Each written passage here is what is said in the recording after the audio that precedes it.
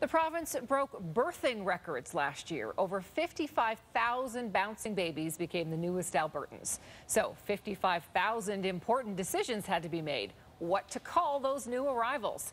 The government of Alberta has just released the list of top baby names. As Brad Macleod tells us, the trends and some names that might never take off.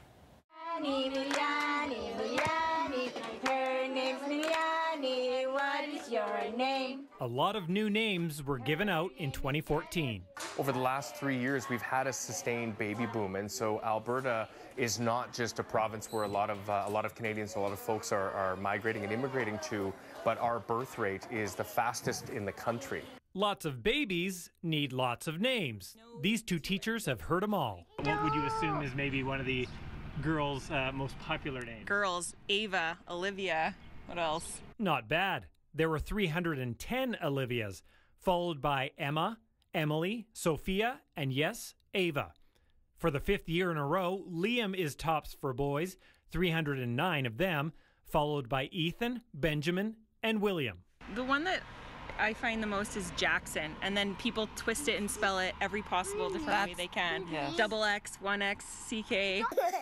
And being unique is popular. There were 13,519 distinct names given.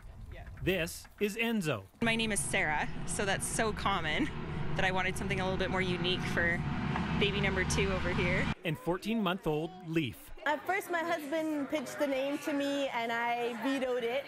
But on a second go there, we thought it would be a nice way to pay homage to my husband's Norwegian heritage. There is unique, and then there's a baby in the province named Thunderboy, one named Innocent, Huckleberry. Thunderboy. I wouldn't name my child Thunderboy. Keep an ear out for girls named Valkyrie, Disney, or Melon. Not my favorite. Personally, I think that they seem like what some of the celebrities are naming their kids nowadays. If you need to name a baby, there's an app for that. And it has the list of names on it, the most popular names in 2014. But you can also pull up names to see how many there were. There were 9 Leafs.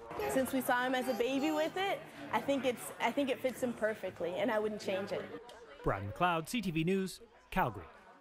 The free government app is called Alberta Baby Names. The app has more than 95,000 names dating back to 1980. All that data was collected from hospitals and birthing centers around the province.